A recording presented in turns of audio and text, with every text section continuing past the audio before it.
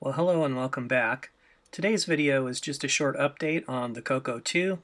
You might remember I recently acquired this computer and have been doing a little bit of work on it. I had to fix the keyboard, and now I'm ready to go ahead and do some upgrading in terms of memory and adding extended color basic. Before I get started though, I wanted to be sure to thank Boise Pete for helping connect me up with this CoCo 2. And this is going to be a great machine to upgrade. This has a system board revision 202.61044, which has a lot of advantages in terms of upgrade, and I'll go over a few of those as I work on the machine. Well, after spending a lot of time fixing the keyboard membrane for this machine with a circuit pen, I want to be sure that I'm very careful in pulling the keyboard ribbon and don't damage all of my hard work. Also, something that I really like about this particular board revision is you might notice that there are a couple of different ways to expand the RAM.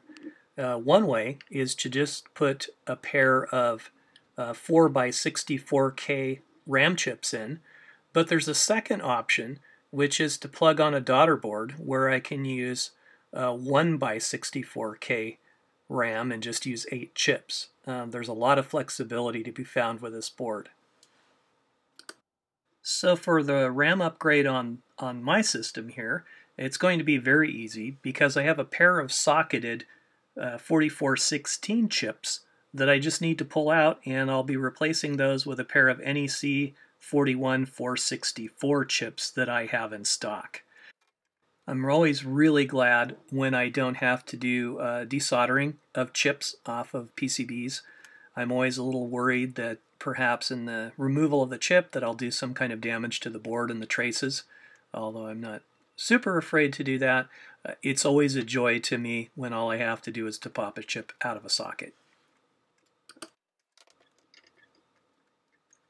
The other thing that needs to be done to upgrade this system from 16K RAM to 64K RAM, besides just installing the chips, is there's a jumper on the board, I think it's identified as J6, that you have to bridge in order to allow the system to see all 64K.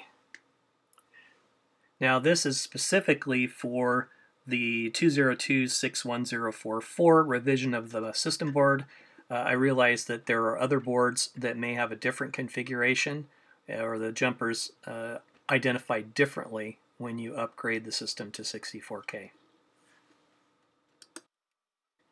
Well, once the jumper is set at J6 and the 2 new RAM chips are installed, it will be time to connect the system up and give it a test to see if we're seeing all of our memory.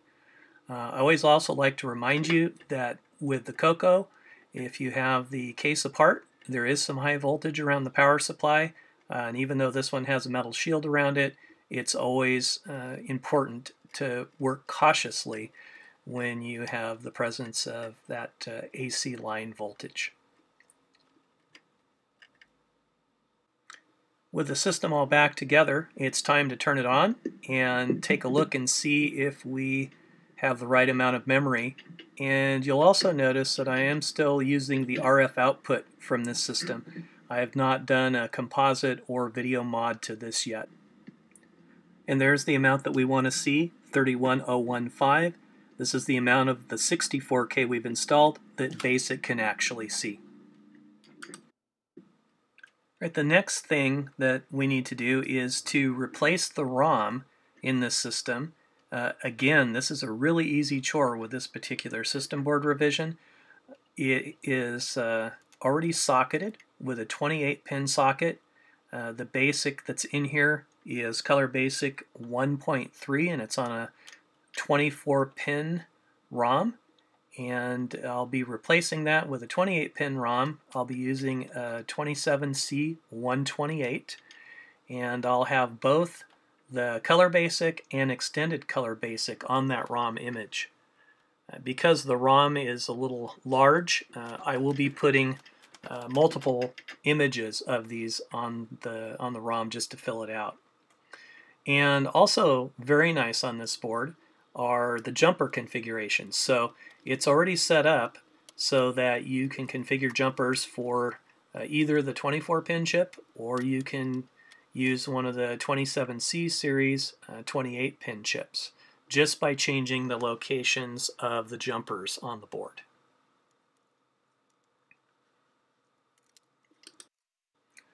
The way that I chose to go about this was actually to clip off one side of each of the jumpers and just bend them around and solder to the other pad. So I didn't actually remove the jumpers from the through hole positions they were in. I just simply bent them around and resoldered the other end, and then installed my new ROM chip.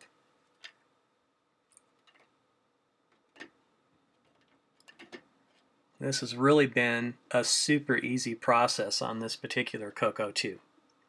So we'll get everything put back together, and it will be time to test out our work and make sure that we now see our extended color basic.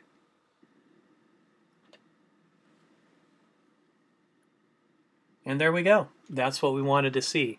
So we have extended color basic 1.1, and that is perfect. And now I'm going to do a quick memory check. And what's interesting about this is we actually lose some memory to basic, because the extended color basic is actually using about another 8K of memory. We actually have less available to basic than we had with just the straight color basic 1.3.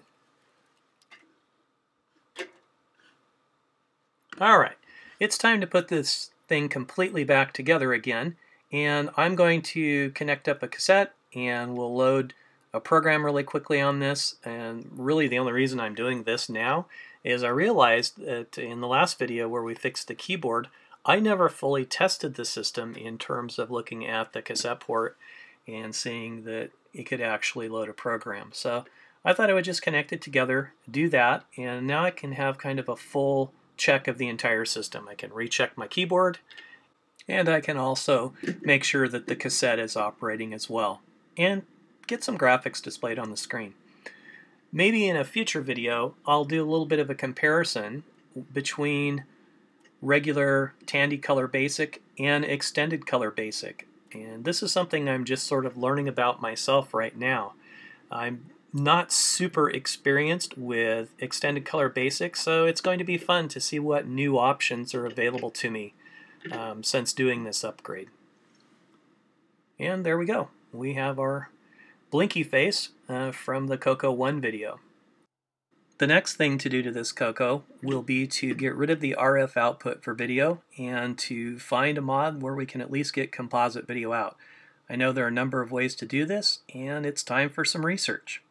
But until then, I want to thank you again for watching, and we'll see you next time.